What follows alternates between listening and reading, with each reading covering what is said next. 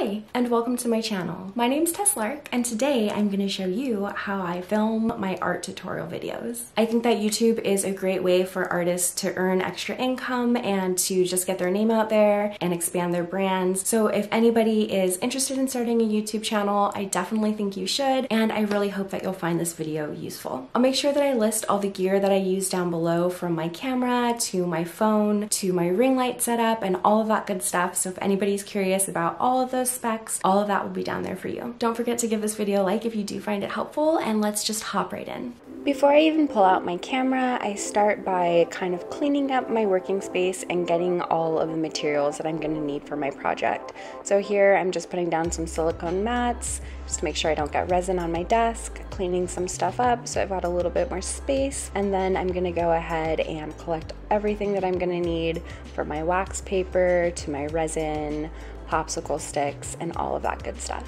And I find it really useful just to have all of the materials that I'm going to use for my projects before I start filming, so I don't need to stop filming or have blank spaces in my film where I need to edit it out. And then next I'm going to go ahead and set up my ring light as well as put my camera onto the tripod. And I have been filming with the Canon EOS M50 and I like it a lot, but this video is actually filmed on the new iPhone 14. After I've got my camera set up and I've got my ring light set up, I'm going to go ahead and suit up with all my safety gear that I need while I'm working with resin, and then I'm just going to go ahead and start my project.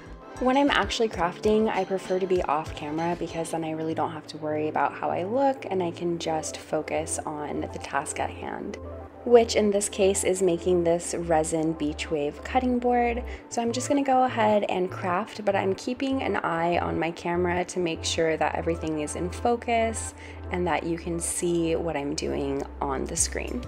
And throughout filming, I do like to change the camera angle a little bit, either zoom it in or zoom it out, just to give a little bit of some variation in the final clips. And changing up the angles and changing up those shots can just help to keep things pretty visually interesting and help keep people entertained and engaged in watching your videos.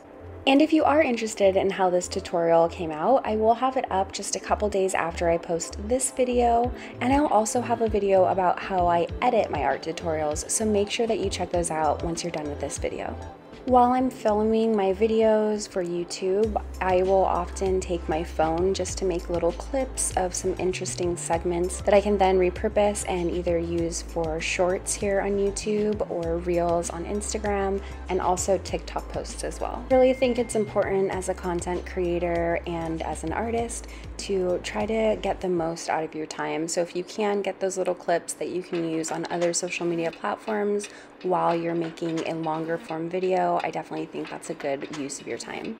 And because this particular project needed to cure between layers, I'm going to go ahead and leave this alone overnight, and then I'll finish it up the next day.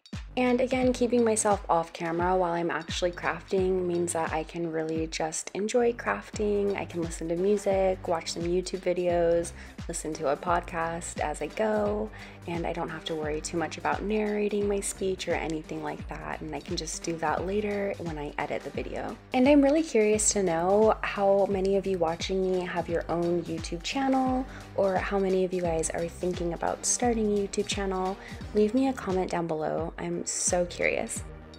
And again, as I'm filming, I'm just kind of checking quickly to make sure that things are in focus, make sure that my piece is in focus, and also switching up the angle as I go. Another quick tip that I'd like to give you, if there's ever a moment that you need to step away from your project because you forgot something, you gotta grab something out of the other room, it's a great idea to go ahead and stop filming so then you don't have to cut that dead space out later.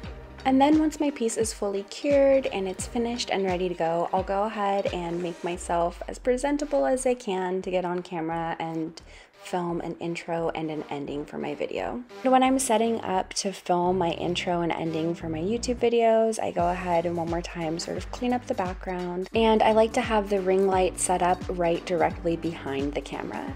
So I'll go ahead and cheese and talk to you guys for a little bit on camera, talk about the project, and finish it up. And I'll also stop recording between where I make the ending and the intro for my videos, just to make it easier to align the clips and make it easier through the editing process.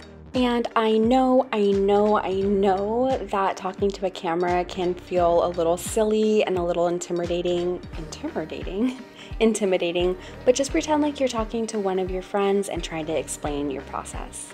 And then after that, I'll go ahead and take my piece out to a natural light area with a pretty background, and I'll take a couple shots to include in my finished video. So in a nutshell, that's how I film my videos. And I'm also planning on uploading another video that shows how I edit my YouTube tutorials.